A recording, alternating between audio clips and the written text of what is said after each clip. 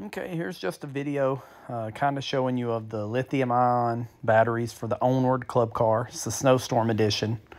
Got this for Christmas. This video here is in July when I was doing a kind of a review of it. I never posted it, so now you'll get this one from July as well as one from November, which would be recent, just telling kind of what I think. You can see this one's got the Bluetooth speakers, garage door opener, lifted, got the glass, windshield, turn signals, headlights, all the, I guess, bells and whistles that they would come with. And there's the big lithium-ion battery. I got the cover from Club Car, the cover that, would come dealer installed for the winter months. I just hung some towels, found places to hang stuff and do things with. So after having the cart almost a year, and I don't know that there's many videos on there. I normally do car videos. I figured I would do one kind of as a review. The cart, the appearance of it, I mean, it's awesome looking. I think it is. I think the wheels, the bigger wheels, the lift, the front brush guard, even though you really don't need it, all that is super cool. There's your charger. It's pretty small. I mean, you could carry it with you if you needed to. But the biggest issue that I have with the golf cart is the playability factor. We live about 1.5 miles, 2 miles away from the golf course. And if you put it in the sport mode, which is awesome, the sport mode is, I don't know, 20-something miles an hour. I mean, it'd throw a small kid out of there. You'd have to put seatbelts in if you had a small kid and you weren't holding on to them. But there's just no way to play 36 holes. Now, I know some of you only want to play 18. That's fine, no problem. But just imagine you played 18 in the morning, then you want to go eat, and then you play 18 again. You'd have to charge it in between there. Not a big deal. You can take that little charger with you and plug it in, I guess. But I just thought for some reason with the lithium ion it would last longer. But again, maybe I was being unrealistic. The issue that I have is that, maybe being 2 miles away from the golf course too is what's bad. Maybe if you live right on the golf course, you can just jet right out your back door and you'll be perfect. But I don't. I have to drive a ways. You can see right here the bags sit on the inside, which is good for the garage, takes up less space, but really the bags would be better on the outside because you've got to take your bags off. Like if all of a sudden you said, oh, let's go to the pool or something, you see how narrow it is there to get an adult in the back there. It's kind of tough. Kids are fine. Adults are a little tough. So you could take your bags off, of course. But if they were on the outside of the cart, you wouldn't have that issue. Again, we could weld a plate or something back there and fix it. Shouldn't be no issue. But again, appearance-wise, it's nice. But for the money, I thought, I'd get a little more playability out of it. We've changed it to eco mode now from sport mode, so it's kind of slow starting off. But you still can't get in 36 holes on one charge. It's just not possible. And I'm guessing, mine has to do with my wife picking all these options as a Christmas surprise of it being lifted and the Bluetooth and the headlights and all that. And so it's super cool in that regard.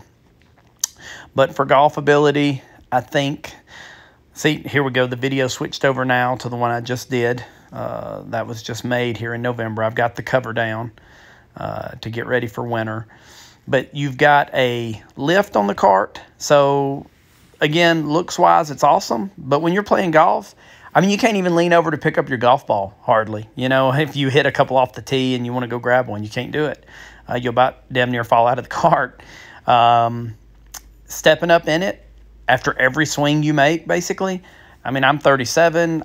It's not bad for me. I play with another guy who's in his 20s a lot.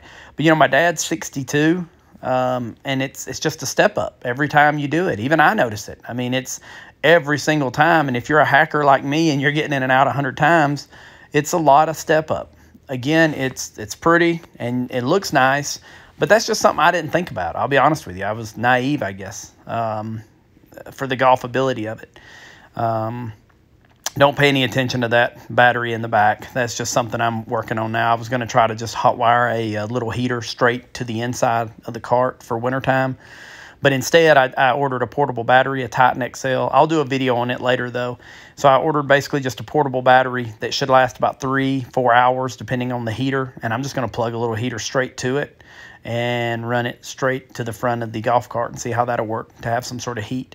Because the propane heat, I've got that little Mr. Buddy golf heater, But there's no room to hardly put this one in here either. It's right up on your knees when you're stepping in and out of the lift. So for some people, this cart's probably perfect. You could go down to the pool with it. You could play 18. You could charge it. You'd be fine. No issues doing that.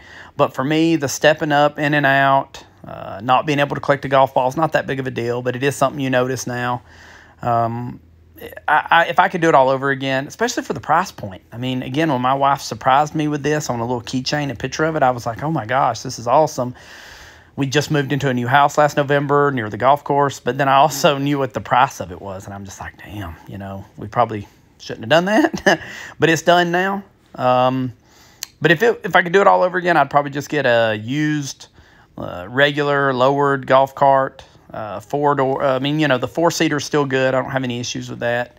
But a lot of this is some fancy, extravagant stuff that for somebody that I just want to go play a lot of golf with it isn't as well suited for me. The blinkers, I mean, I'm never going to get on the road. I guess if I lived in the villages in Florida or something, maybe it would be good. But I don't. The bag needs to be on the outside. I thought the battery would last longer. So I'm not knocking the lithium ion by any means. Again, if I lived right on the golf course, it might be perfect. I'd put it on sport mode. You'd be flying everywhere you go, 20-something miles an hour, looking good.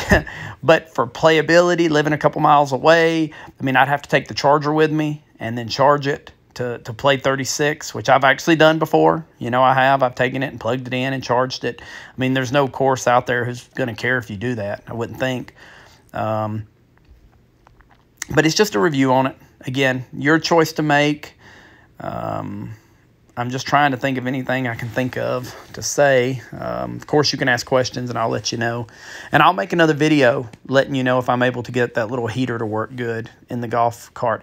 Because they don't make a heater that is lithium-ion compatible, according to Club Car. If you plug something straight into that lithium-ion battery, they say you're going to void the warranty. So if somebody has like a 48-volt heater, they say, oh, yeah, you can plug it in. Club Car says you can't. Now, if you hear otherwise from Club Car, please let me know, because then I would just get me a normal little heater to plug in. But with the battery not even lasting as well as it should, I think, you know, But again, playing 18 holes, you're fine. You never have an issue with it. But if you want to play more, anything you add to it, if you run a fan, you charge your phone, you do a heater, of course it's going to drain on it. The lift drains on it. The Bluetooth speakers drains on it. I don't really even listen to music playing golf much. We play music if we run down to the pool, if we run and eat sometimes. It's not really something I needed for golfing. The garage door openers I did need. They're cool.